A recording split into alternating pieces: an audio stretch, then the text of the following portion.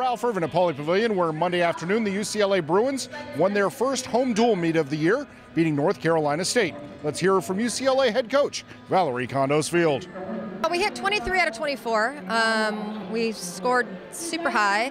It's like the whole meet, I kept thinking, all right, Bruins out of hibernation, here we come. It's like, this is kind of the plan, to start peaking at the right time. So I think we would have done this even if we hadn't been at home, but it's nice to get back at home, back in front of our home crowd. The girls have been talking about it for a week, so it was great to be back in Pauley. We're hitting routines, we're finding our swagger, We know we can hit routines, now we're figuring out that we can actually land and that we can stick landings. So that's really, we got to keep that up. We got to keep that pressure up in the gym.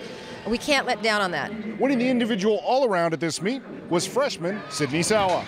We've been traveling a lot these past few weeks, so being at home in a totally different environment, so exciting.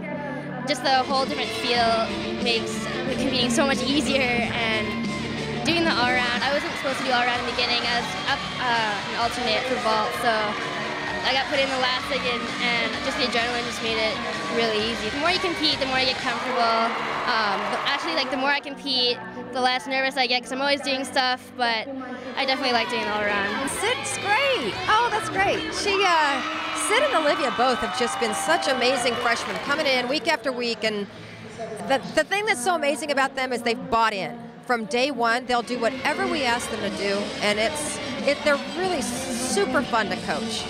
Once again, UCLA a winner over North Carolina State. The Bruins are back in action next Sunday when they host Denver in Minnesota. Of course, for the best news and notes on UCLA gymnastics, get it all right here, UCLABruins.com.